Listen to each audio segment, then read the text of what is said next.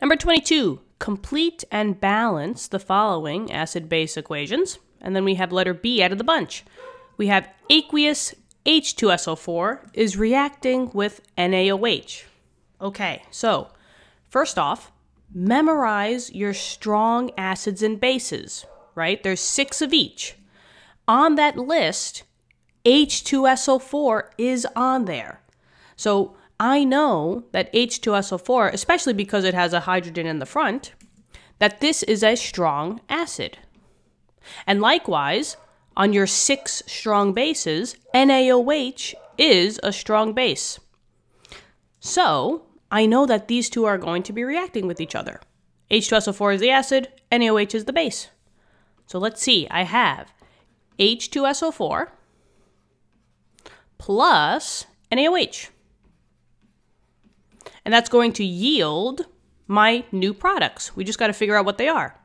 Now, the cool thing about acid-base reactions is that they're just secret double displacement or double replacement reactions.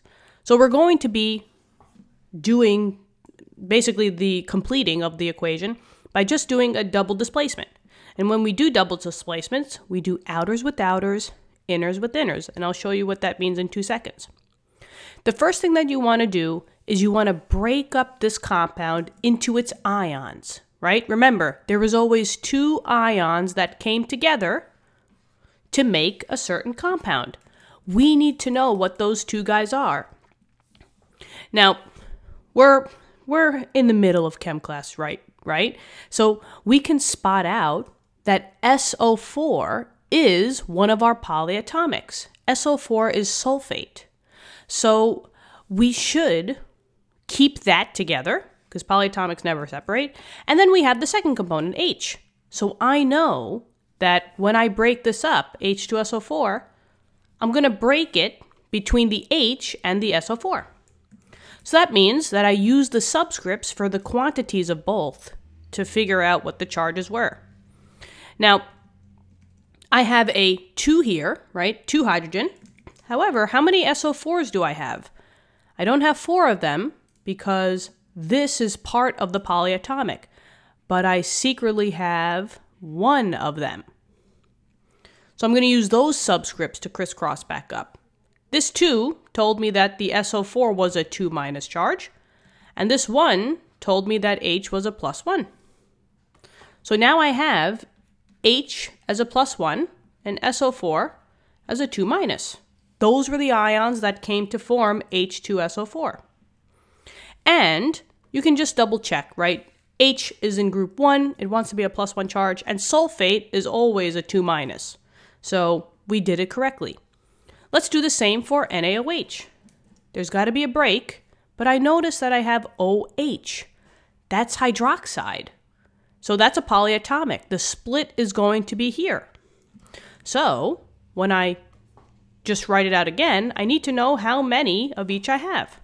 Well, I have 1 sodium, and then I have 1 hydroxide. Those are the subscripts that we're going to use to get the charges. This one crisscrossed up, telling me that OH was a -1. This one crisscrosses up, telling me that sodium was a +1. So I now have that, Na +1 and OH -1. That's the hardest part, making sure that you have your ions correct, because now we're going to do that double displacement thing. Outers with outers, inners with inners. You use that to make your compounds. What I mean is that you have H +1, right? That's outside of these 4. And the other outside guy is OH-. Outers with outers. Inners, the sulfate, with inners. Those are your new compounds. So the H is going to hook up with the OH. The sulfate is going to hook up with the sodium. Now let's give it a shot. Doesn't matter which one you write first. I'll just write the H +1 first. So H +1 is now going to be reacting with OH -1. Take those charges and crisscross them down now. So this one tells me that I have 1 hydroxide. This one tells me that I have 1 H. Whoop.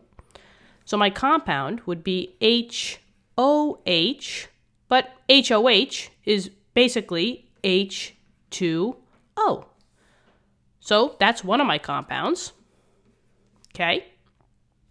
Plus the other one. Now don't be tempted to put this sulfate in the front, even though it looks like a front guy. But remember, positives go first and then the negatives. So I have Na plus 1 with SO4 2 minus. Crisscross those. This 1 crisscrosses down, telling me that I need 1 sulfate. This 2 crisscrosses down, telling me that I need 2 sodiums. So it would be Na2SO4. I don't need parentheses because I only have 1 of the polyatomic. So that's your second compound, Na2SO4. Now let's just put the states on them. They told us that H2SO4 was aqueous, so that literally means AQ, right? AQ. And they just said it reacts with NaOH. Now, how are we going to know what NaOH is? That goes by your solubility rules. But there's a really, really easy rule to remember. Just remember that all group 1, so all group 1 ions, are always soluble. That means that they're always AQ. They will dissolve in your solvent.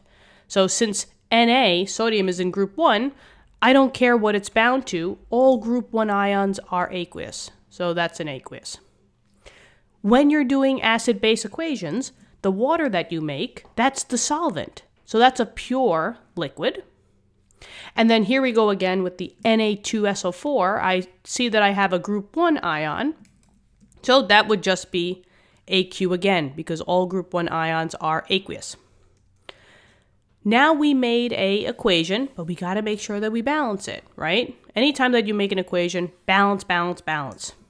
Now we did the chart a lot of times, right, where we did reactants and products. You could do it that way. I'm just going to do the quick inversion. I'm going to look at the polyatomics. I'm going to group together the polyatomics. So let's see. The first thing that I noticed, though, that's different is I have 1 sodium here, right? But I have 2 sodiums here. So I need to correct that. What number would I put in front to get a 2? Definitely a 2, right? So I have 2 sodiums and 2 sodiums. Let's keep moving. If I group together my polyatomic sulfate, SO4, I have 1 of them on the left side, and I also have 1 of them on the right side. So that checks out. Let's look at the hydrogens. I have 2 hydrogens here, right? So I have a total of 2 hydrogens, literally plus, so plus. There's another hydrogen here. So I could say 1, right? 2 plus, oh, just kidding. Guys, there was a 2 in front of here, right? So how many hydrogens here? 2. So 2 plus 2 is a total of 4 hydrogens on the left side, but there's only 2 hydrogens on your product side. What number are you going to put here? Yeah, a 2. Maybe I'll put it in blue. There you go. 2 times 2 is 4. Total of 4 on the reactant side, so that now balances. And then let's see, what else do we got? Let's check these oxygens. So I have 2 oxygens here. I have 2 oxygens here. I don't include the oxygens for sulfate because I already did that. But if you want, it would be 4 plus 2 is 6. 2 plus 4 is 6. So either way, you're going to see that they're balanced. And that's it. We balanced the equation. What do you think? So this is the full-blown answer. All right, guys. Hopefully this helped. If it did, click the like button. And if you want, subscribe to the channel. But if not, that's okay. We'll keep helping you out anyway. I will see you guys all in the next lesson. And keep studying hard, okay? Let's ace those tests. Ace those tests. See you later. Bye-bye.